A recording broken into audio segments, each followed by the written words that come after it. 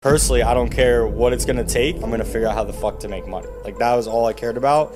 And that's what led me into this industry, into prop trading. Talking about FTMO, like, people don't complain as much about their execution. They say it's pretty stable. It's obviously not utilizing plugins that are fucking people over. One way to mitigate the small amount of people who are essentially not allowing us to move them to the A-book for us to be profitable was to do a blanket approach where we jack up the spreads.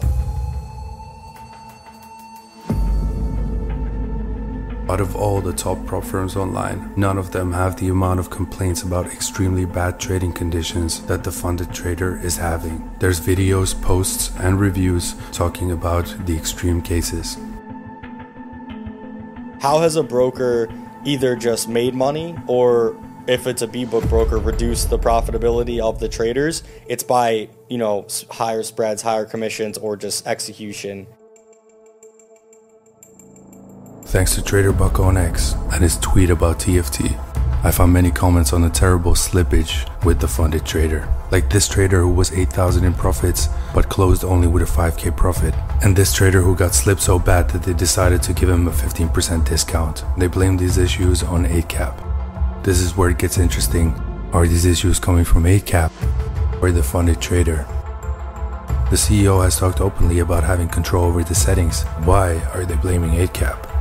I reached out to 8cap today to hear their side of the story. I haven't received a response yet, but I uncovered something from the CEO's past.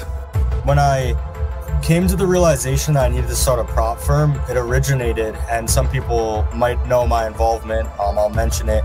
I was involved in this company called FXC, and it was a white label of Traders Central Fund. It was just being run so poorly, and I say that because on the back end, the way people were getting accounts, like, they were not giving us access we needed to automate things the right way.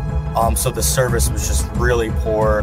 There was not transparency, like, financially as to where the money was, where it was going.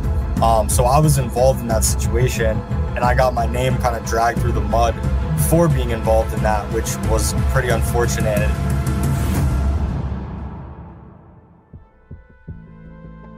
We've all made mistakes.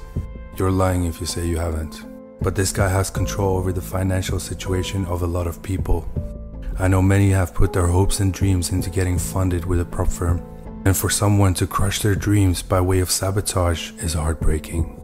My message to the CEO of Funded Trader is, if things have gotten out of hand, it might be best to stop before it's too late again.